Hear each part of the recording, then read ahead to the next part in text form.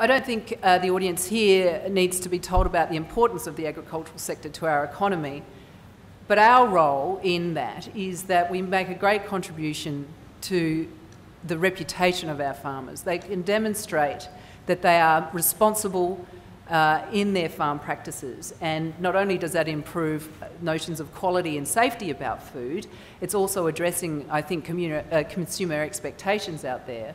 But it also, in the end, helps maintain that right to farm, the community licence that we're all given to do what we do each day.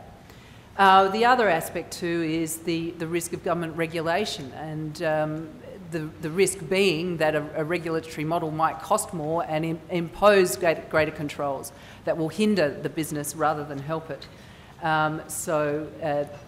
The other really important thing is that it's a great success story from this industry. The industry has taken ownership and got tangible results. The statistics here that I'm showing is from a survey that AgSafe did a couple of years back, and it really underlies what a great brand drumMASTER has become because of the service it provides. The awareness is very high, 94%. Most commercial businesses would love that level of recognition. The support for the concept is very high at 93%. And of those who participated in this survey, around 70% actually had used the drumMASTER system, and those who used it spoke very highly of it. There were high levels of satisfaction. So I've waved the flag, there's great success, and it should be acknowledged. But the challenges haven't ended, and they will continue and in the next 10 years. But what we face is the transporting of relatively low-value material across vast distances. We don't have the benefit of curbside recycling that most urban centres enjoy. The end user has to travel distances to get their waste off their property. It's a very different prospect than what we might be used to living in city centres. Given that area that we're operating in, and given that we have a liability to collect all drums upon which a levy has been paid, we have a very large footprint, and most of it is in regional remote areas. So the marginal cost of running that business is a real challenge. The other aspect is the better we get at this, the harder it's going to be. There'll be less drums out there to collect, so the cost pressures will get there.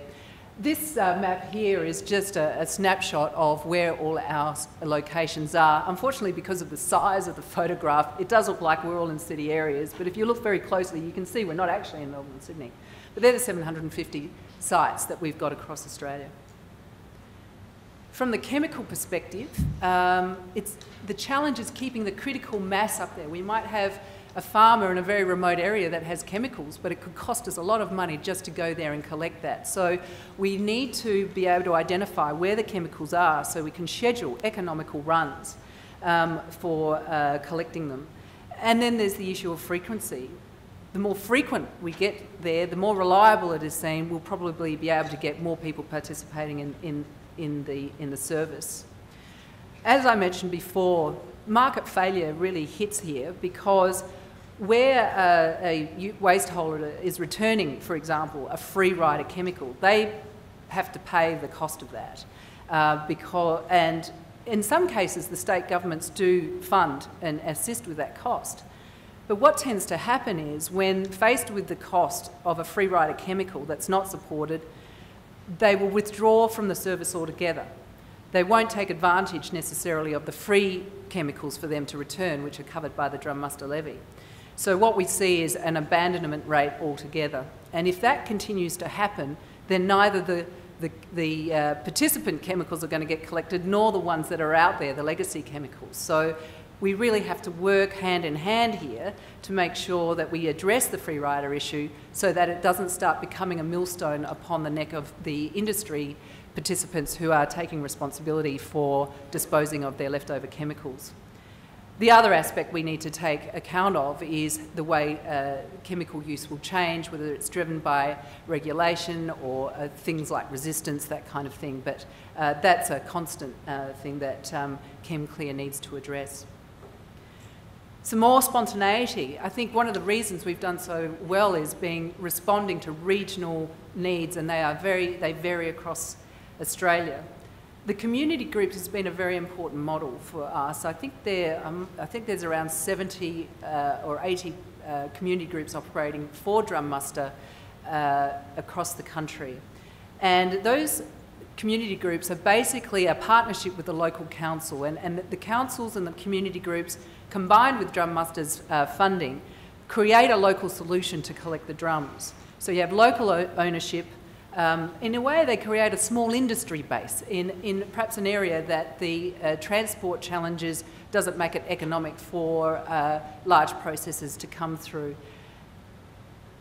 What happens is that the small groups, they're motivated to go seek out the drum. We pay a reward per drum for every drum they bring back in. So the levy is being invested directly back into the community, and we really like that model because the funding came originally from that community, and if it goes back in, there's obviously the environmental benefits, but there is also, from the funding that they raise, benefits back into the community.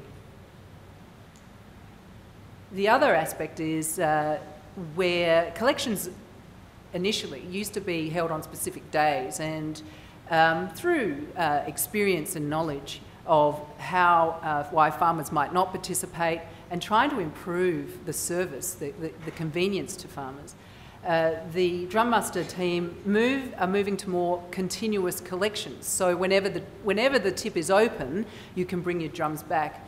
And what's interesting is where our drum collections used to be quite spiky in these areas, what's happening now is the spikes are gone, but we're actually yielding more over time. So from an efficiency point of view at our end, it's also been a win-win.